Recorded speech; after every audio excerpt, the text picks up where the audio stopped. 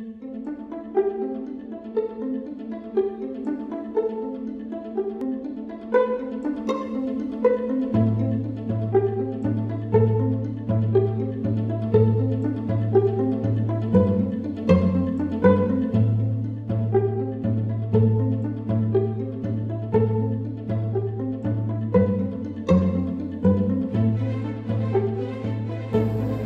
will read. Senate Bill 58 by Senator Wiener and others enacting the alcoholic beverages. Mr. Santiago. Thank you, Mr. Speaker. I rise to present SB 58, a 5-year pilot program to extend closing hours. If a city applies to participate, it's a pilot program. The task force would be comprised of local CHP and must create a public safety plan. Even when that happens, the application must be submitted to the Department of Alcohol Beverage Control, and it can be approved or denied. Thank you for allowing me to present, and I respectfully ask for an aye vote. Mr. Lackey, you are recognized.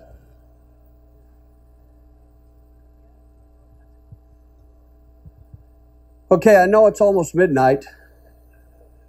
But this is really, this is a very important bill, folks. And it's my turn to speak, man. Let me just say that my personal experience uniquely qualifies me to speak to this issue. Because not only have I dealt with traffic safety, I've worked these hours in question for over 2 decades. And let me just tell you a really quick story, and I'll try to make it quick.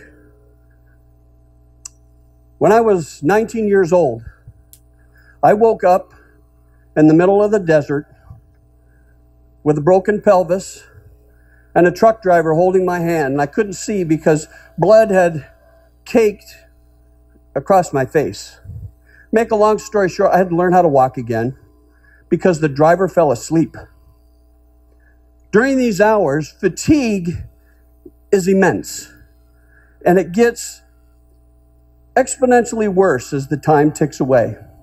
Now, we are also, this bill considers extending the time that we're not only going to be dealing with fatigue, but alcohol impairment. Here's another issue that I feel responsible to share with you reality. Throw the politics out. Because this is not a right or a left issue. This is a right or wrong issue. And let me just tell you, death will come because of this policy. Additional death. That's wrong. I don't talk about local control. I don't care who's in charge of policy that is going to facilitate needless death. Folks, I've sat in the homes of people to share the absolute worst news. People have lost loved ones because people were impaired. Alcohol is an impairing substance, and people will choose to drive impaired. And when we extend that, just so there's some kind of, I don't know what kind of gain you trade for life. I really don't. I don't think there's any. This is policy that is so alarming to me that it's come this far. I mean, I really don't understand the justification here, because we're talking about loss of life, and it's inarguable that this policy will result, the policy will, is going to add to death, tragic death, unnecessary death. As you push that green button, because I know too many of you will, I just want to stand as a witness to you that it's going to send some people to their grave. How you reconcile that, I'll never know. But thank you for your time, because I'm done before midnight.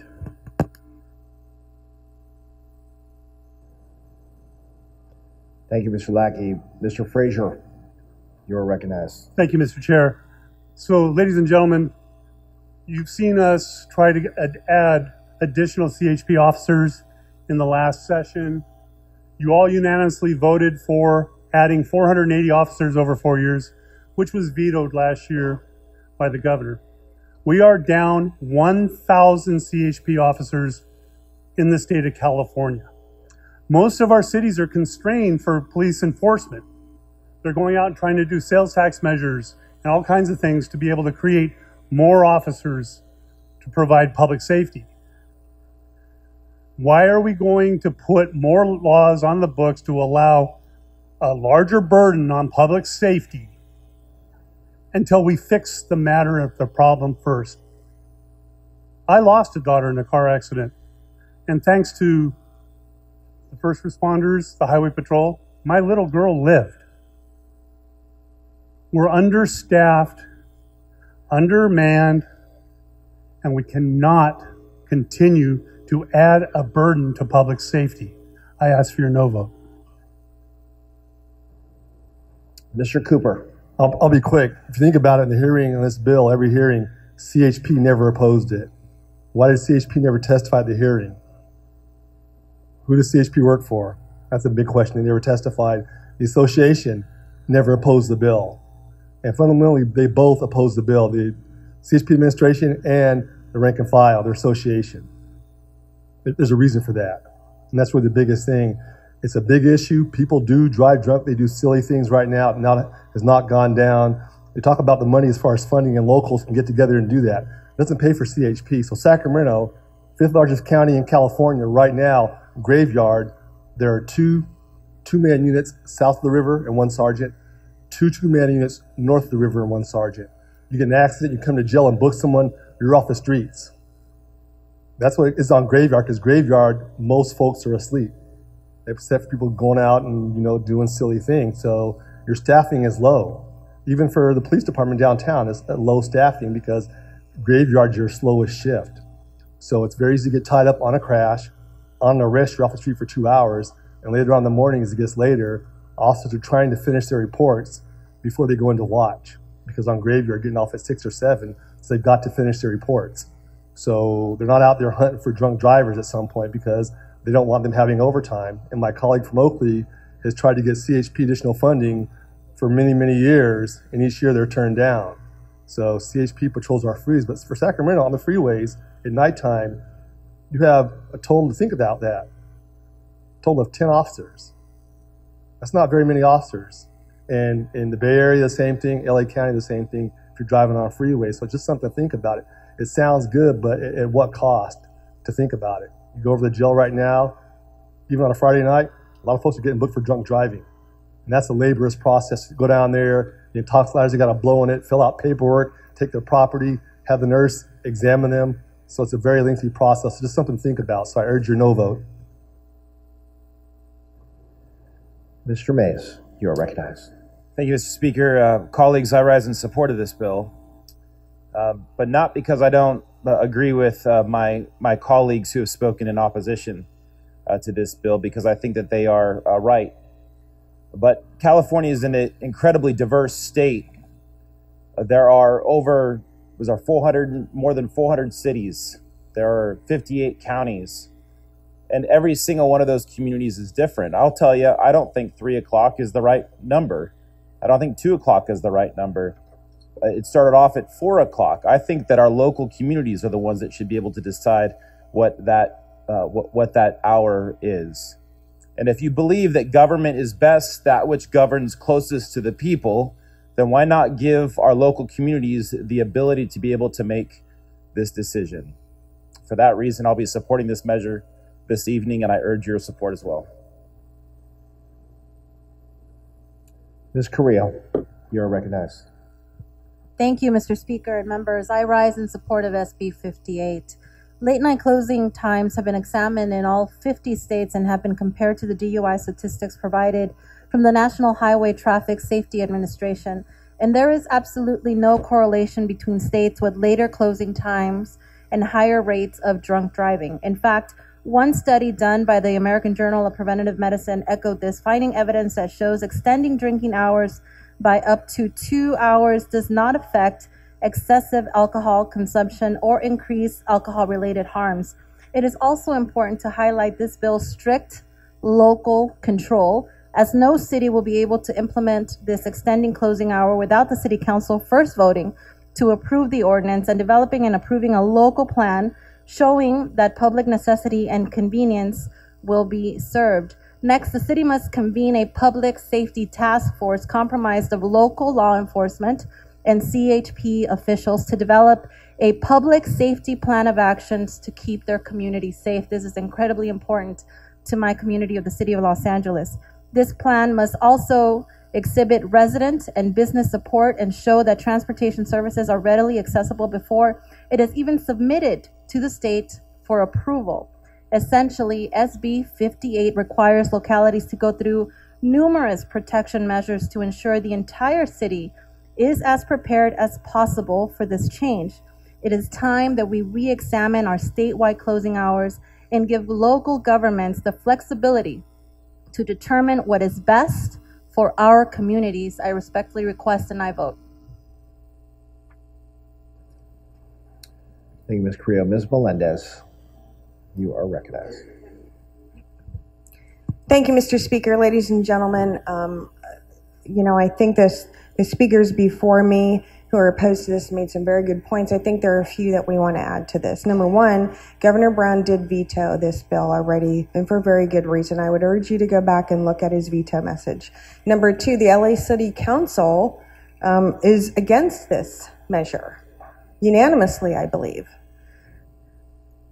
The third point that I would like to make to you is I want to appeal to the parents in this room. This is a younger legislature now. We have a lot more people who have young children at home. So it's possible that your young children are going to play sports like mine do. And my children, when their sports league starts, they're at practice at 5 in the morning, which means they're on the road at 4:30 in the morning to go to practice. To suggest that this is a localized issue because the people who are staying out later and drinking will only stay in that local area to drive home is a false assumption. They're going to go into other communities. And do you want to put your children and everyone else's children at risk by having more people who've had too much to drink on the road who could possibly take the lives of your babies, your children? You need to think very carefully about it. Is it worth it to allow a few more hours of drinking? Is it worth it to put children at risk? I urge no vote. Mr. Overnolte. Thank you, Mr. Speaker. I am not a particular fan of bars, and those of you who know me know I'm probably amongst the least likely to be found at a bar at 3 o'clock in the morning. However, I am a fan also of local control. Like most of you, I served in local government. I was the mayor of a city, and I remember vividly how frustrating it was to be told by people in Sacramento what was right and what was wrong for my community. And that's why I'll be supporting this bill today. And I think it's important to note that this is not a statewide law. This is a narrowly targeted pilot program. Our local governments are supposed to be the crucible of experimentation in government, and this is a way of finding out whether or not some of the objections that have been raised here tonight are true. These communities have already expressed a willingness to be part of the pilot program. They have already decided at the city council level that this is good for their communities, and they will have to comply with a pages-long list of public safety requirements, public hearings, and engagement with their communities before they are allowed to join. So I think that we are taking a balanced approach here. I think that we should let our local governments do what's best for their communities, and then when this pilot program has run its course, several years from now, we can look at the statistics and find out whether or not this was a reasonable power to give them. And I suspect the answer will be yes, but if the answer is no, then we should terminate the pilot program. But because I'm a believer in local government, I urge an aye vote. Mr. Marisucci. I just want to highlight the irony that we have so many people from both sides of the aisle talking about local control when we voted on so many bills today to take away local control, to build more housing. And yet here we're talking about local control so that we can sell, give, or purchase alcohol between the hours of 2 a.m. and 4 a.m. I believe 3 a.m.? 2 a.m. to 3 a.m. I stand corrected. I haven't seen those statistics that our colleague from East LA cited, but I have a hard time believing those statistics. To me, it just makes common sense that if we're selling alcohol at a later hour, we're going to have more DUIs and we're going to have more deaths. I strongly oppose this bill.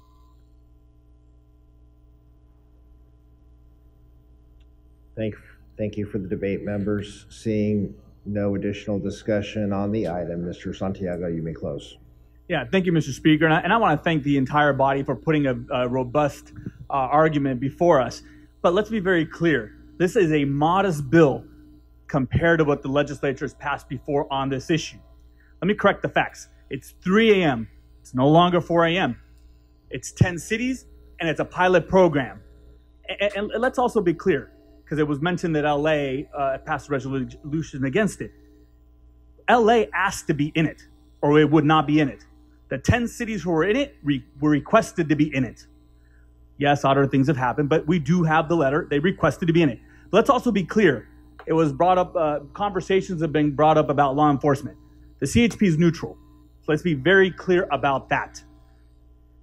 No, they had a choice. They can submit a support letter, they can submit an opposition letter, and they can make arguments like anybody else, but they're neutral. But we can argue about that, and we can table that for a second. Let's also talk about the way the economy has changed. People have changed. If you go down into some of these neighborhoods, people get off at work at 10, people get off at 11. Not everybody gets up at 6 in the morning, and not everybody's tucked in bed at 9 at night. Let's be very clear. And in some of the neighborhoods that we represent, if you talk about Los Angeles, you talk about San Francisco, Sacramento, or some of these other areas, we're talking about the potential for convention centers. We're talking about people getting out at 10, 11 o'clock. We're not talking about folks running amok. Let's be very clear. And it was said before, but I'll restate it. It's about pure local control. No one is going to force a municipality to do anything, even though it's been discussed already that there is a very robust process to be able to get into this pilot program. Law enforcement will be involved, ABC will be involved, and the local council will be involved. So it's not like you pass this bill and tomorrow morning everybody's going to be drinking until 3 o'clock in the morning. That's not what this bill does. What this bill does is it says that local municipalities will have the ability, where they deem responsible, through a rigorous process that involves law enforcement, through a rigorous process that involves ABC, to decide for themselves. They could decide that it's potentially at venues where you have a hotel room. They could decide that it's only one day a year. They can decide that they don't do it at all. But they've requested the ability to make that decision for themselves. So let's be very clear about what this bill does. It gives pure local control with a strong framework and a vigorous process to be able to get into this. That's all it does. Thank you, and I respectfully ask for an aye vote. With that, clerk will open the roll. All members vote. Desire to vote. All members vote. Desire to vote.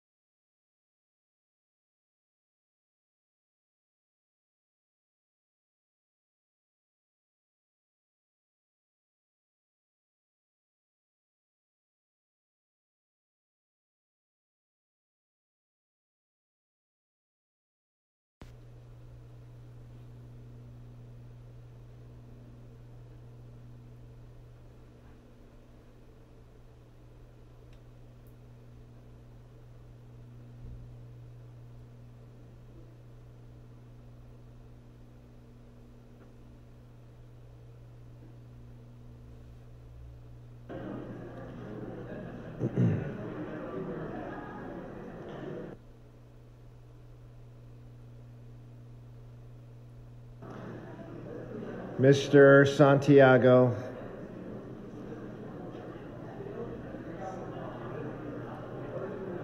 Moves the call. Members, I am prepared to lift the call on Senator Wiener's bill SB 58. The clerk will post. All members vote or desire to vote.